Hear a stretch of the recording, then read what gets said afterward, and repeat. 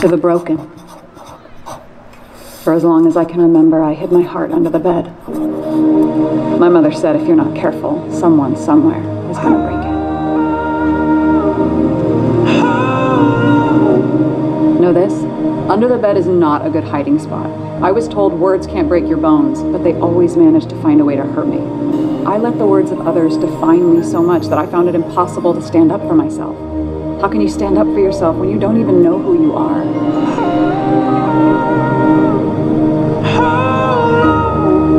Hold to me, 'cause I'm a little unsteady. A little unsteady.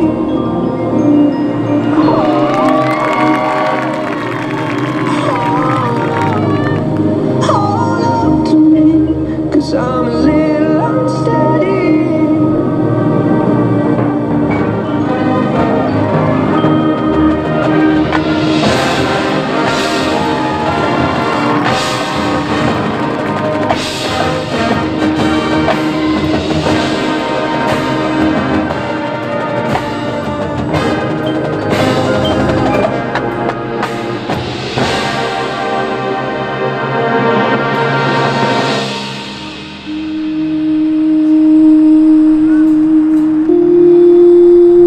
Always asked, what do you want to be when you grow up? When I said, I'd like to be a writer, they said, choose something realistic. They asked me what I wanted to be, then told me what not to be. As their voices became more and more deafening, the flow of words ceased, and the lights of creativity turned off. I felt broken.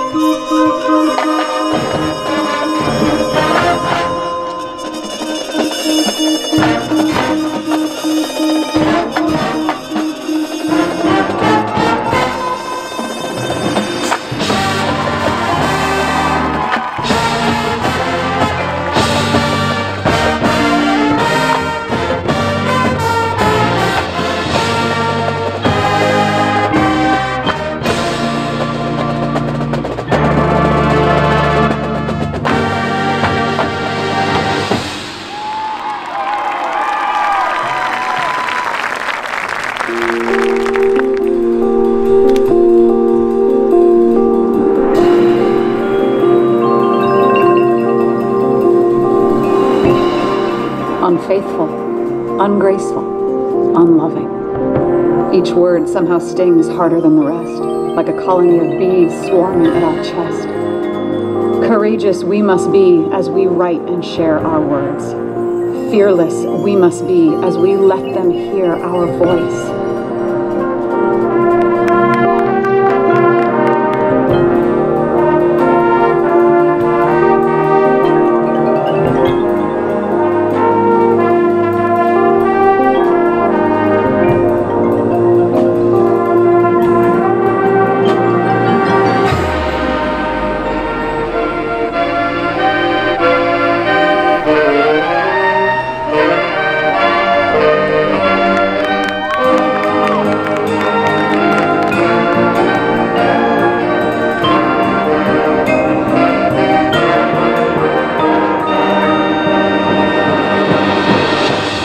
Unfaithful, I will will teach you to be stronger.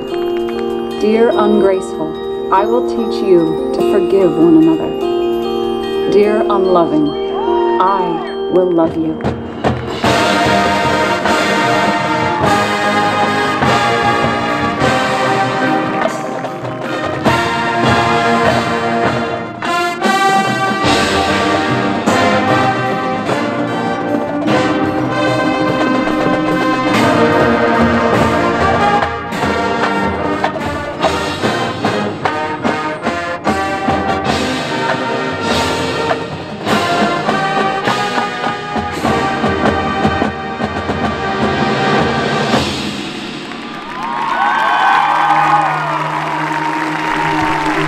To the broken. I started writing a letter to myself, but I finished writing it to you. I realized I am not broken, and neither are you. Regardless of what they say or think about us, we are worth more than their ideas.